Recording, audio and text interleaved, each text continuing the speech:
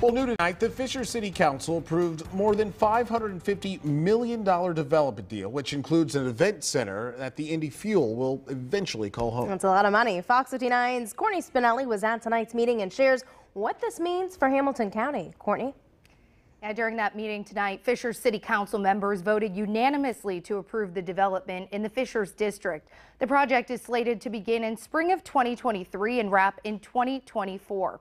It includes an event center with capacity for up to 8,500 people, 60,000 square feet of retail, 2 hotels, and 70,000 square feet of office space. Project developers say the event center will link 116th Street to 106th Street and will have space to host pregame festivities, farmers markets, and other public events. As part of tonight's meeting, a new food and beverage tax passed in an 8-to-1 vote. Money in the Food and Beverage Tax Receipts Fund will be used to directly fund a portion of the debt service payment on the event center. Deputy Mayor Elliot Hunkard says this move allows the city to invest in entertainment, dining, and destination options without raising property taxes.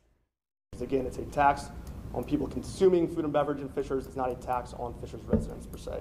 I just have a quick one. Without this, we would not be able to build this without raising property taxes or taking some other action, right? It does not happen without this. Okay.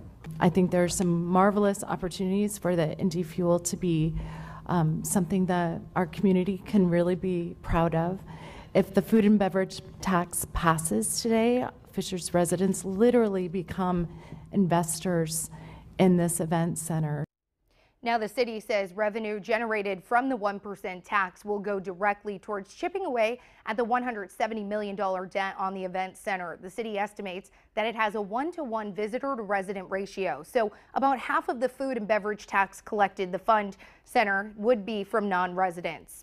Now, the tax will take effect on December 1st. City leaders also say the event center will be used for community events like HSE and Fishers High School graduations. In the studio, Courtney Spinelli, Fox 59 News. All right, thanks so much, Courtney.